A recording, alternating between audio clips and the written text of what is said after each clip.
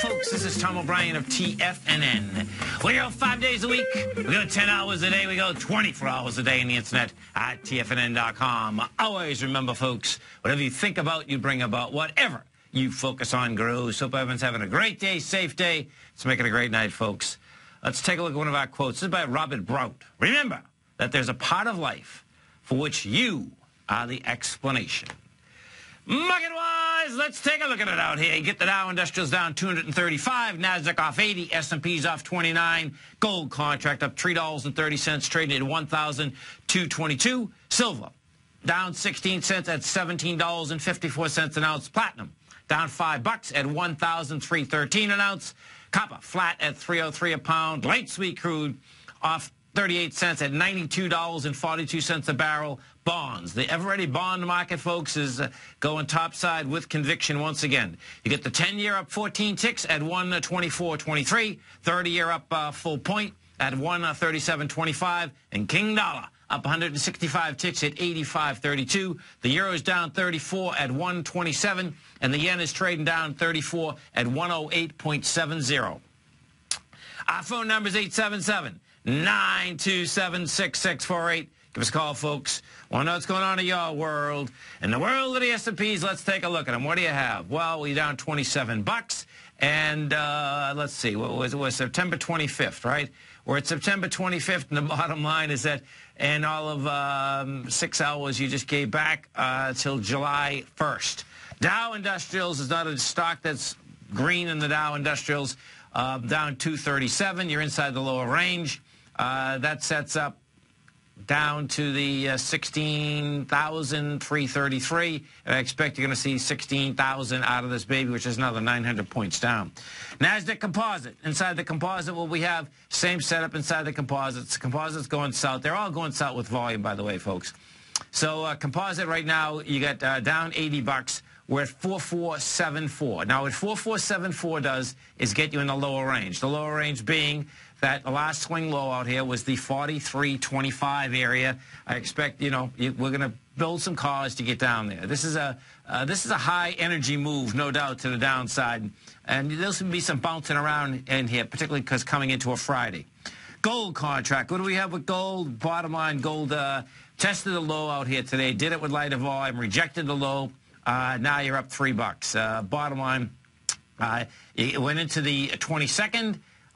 Did it exactly like you'd be looking for it to do. If you look at the intraday out here, it was pretty cool because what you did have is that going back on the 21st, you had come down with about 5,900 contracts. You had tested that at 0310 this morning with 3,900. And on the open, they only could get 1,900 contracts going. So you had a rejection there with lower price.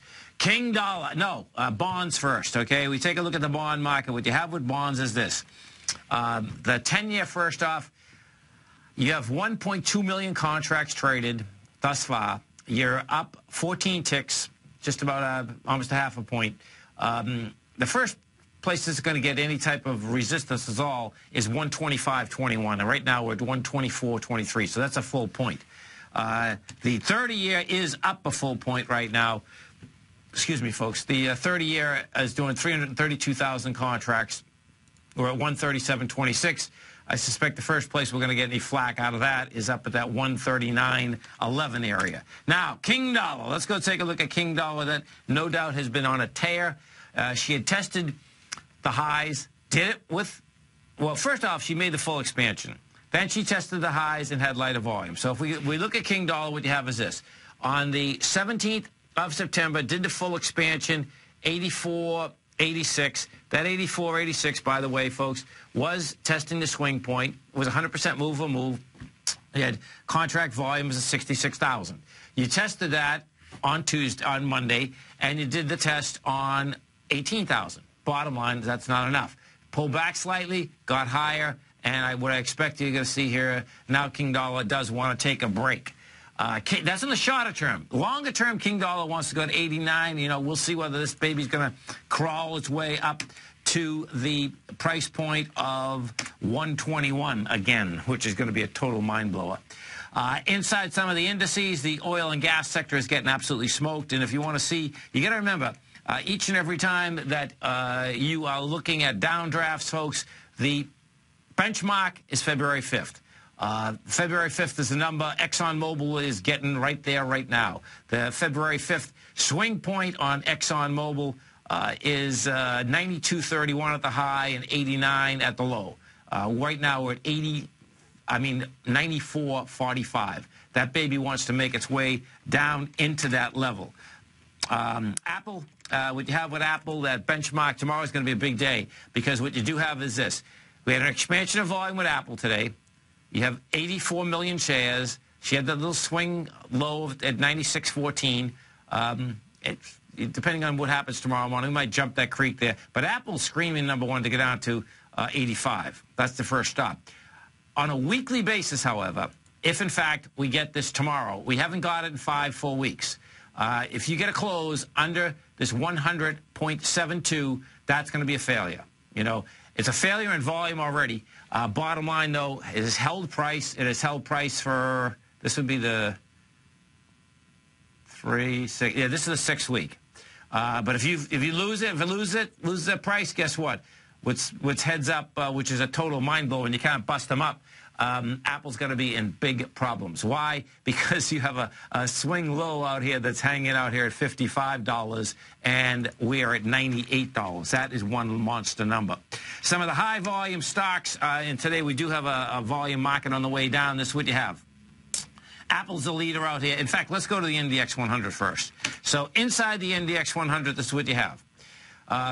Taking points out of it, bringing it down, is that you get Vipul Communication. That's down 30 cents. Big deal.